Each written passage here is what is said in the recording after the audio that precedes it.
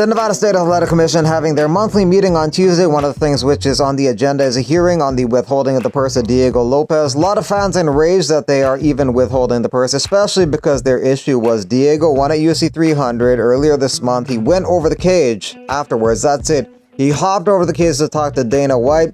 He appeared to ask Dana White before hopping over if he could do so. Dana appeared to give him permission. Regardless, pretty crazy reason to withhold the purse and have a hearing about it.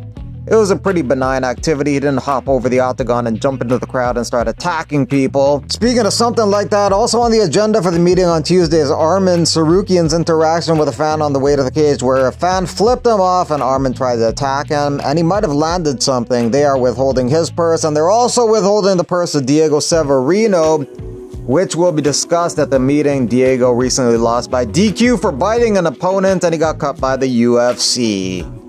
Elliott says he pulled out of this fight due to blowing out his knee. Tyra takes on Joshua Van June 1st. Moicano expects to take on Dariush next. That's number 11 versus number 6. Buckley pushing for this to be the main event of the May 11th card. Focus versus Comeback.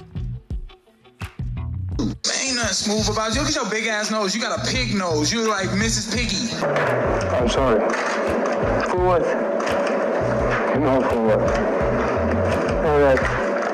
I'm sorry too. I mean, you had 3 heart operations, you suffered 2 cardiac arrests, you died twice on the operating table, you had a stroke, and you were diagnosed with an inoperable brain tumour and given 4 months to live. Correct.